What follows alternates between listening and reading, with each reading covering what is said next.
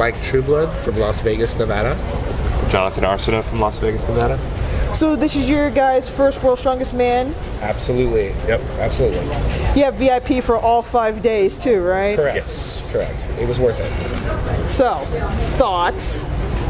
Go ahead. No, you're good. Okay, it's overwhelming actually. There's a lot. Watching the sport at home is so different than actually being here and actually seeing them in person. I find myself like talking to myself in my head the way I talk to the TV when I watch it at home, and yelling and screaming and hollering. It's very much like any other athletic event. Like the South loves football, but this reminds me a lot of the people who love like college football and get to scream and yell at it. It's a lot of fun, and it's very surprisingly diverse. I think that was what just made me really happy with it. And seeing like knowing the backstory of certain legends like Brian Shaw, Iron Bibby, and getting that history in has been really, really fun, educational.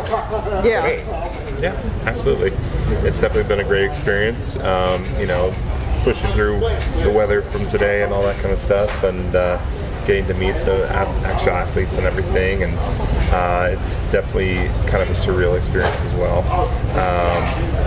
But yeah, everybody's been really great and diverse and nice, and it's been a really interesting experience for sure.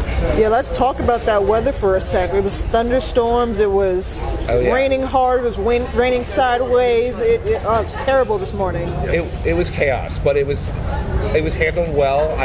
It was very intimidating to walk up and see the street blocked off and the crowd of people and not know where to go. The information itself was we mostly found on Twitter and to get what time are the events starting. And then I had a friend who was in the crowd sending me messages going, they're announcing this. So that was a challenge, but it was doable. It was we navigated it well, I think. Yeah, they definitely kept everybody pretty well informed, both through social media and everything, and we're able to kind of push through. All the events are kind of shift accordingly. And we cleared up for the last event, so we kind of sat up here in VIP, and we had this CCTV footage of that. So that's not too bad. I think that's great. So, other than that, what is your experience with getting pictures with the athletes or autographs, or did you see the fan experience on the other side of the street just yet? Or we haven't walked over there fully. We passed by it on the way in. I would say they've been nothing. Most of them, about 90% of them, are nothing but kind. If they don't want to, they're very gracious about saying no.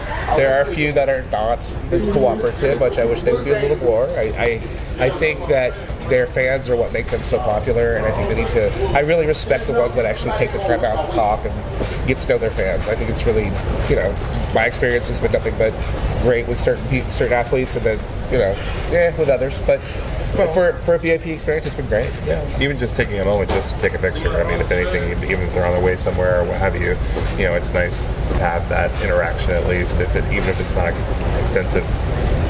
Yep. Heck, I think I've fist bumped Brian Shaw twice now, and I feel good about it. Yeah, Mitch has been walking around all weekend. He was taking pictures in the rain this morning, so super gracious for that. Z has just been walking by, thumbs up everybody. It's been great. He's everywhere. It's incredible how much he's been out. Gavin has been so Yes, Gavin's great too. So I was super impressed with how he just is out there, wants to talk, wants to get to know the people that like him, and that's such a level of respect I admire. I'm happy that the guys are, people who didn't get to the finals are staying, because normally they would send them home. If you didn't make the finals, you were typically, had your plane ticket and you were going home while the finals were going on.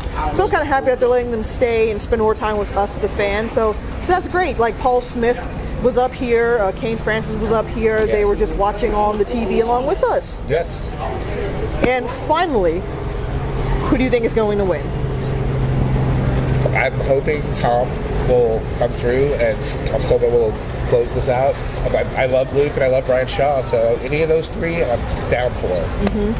Same. I think Tom's probably going to take it, but I'd be happy with him or Luke or Brian. Okay, great. Thank you guys so much, and I hope you enjoyed the last day of World's Strongest Man tomorrow. Well, see, I love it so far. Yeah, definitely. Awesome.